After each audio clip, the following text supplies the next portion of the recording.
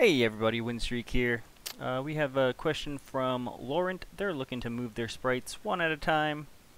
So without further ado, we'll hop into a video or a new project.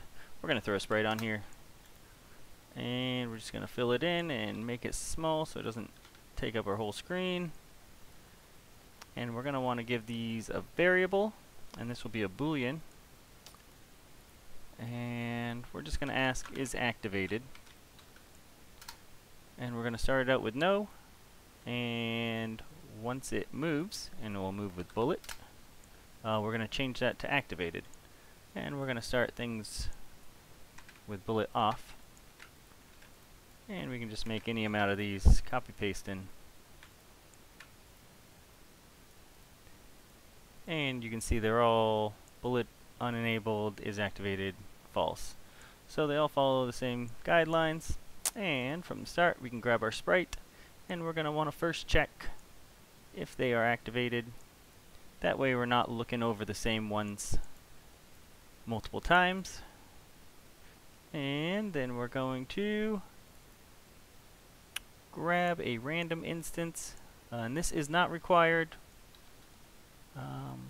It's under system random. It's not required to grab a random instance, but just to show you how, because you might want them to not go in the same order every time to make your game a little harder.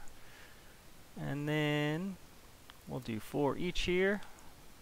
Again, that's in system. For each sprite. That way we can check them all. And then we're going to want a timer.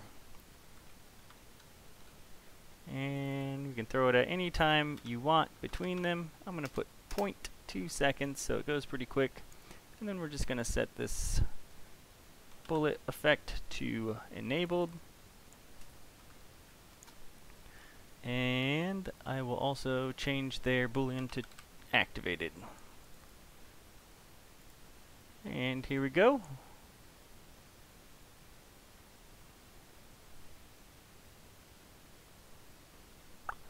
And here's why.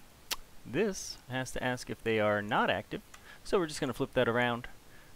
This way it'll check them all until they're active and then stop checking those ones. So here we go, one more time. There we go. That should help you out. Let me know if you have any questions.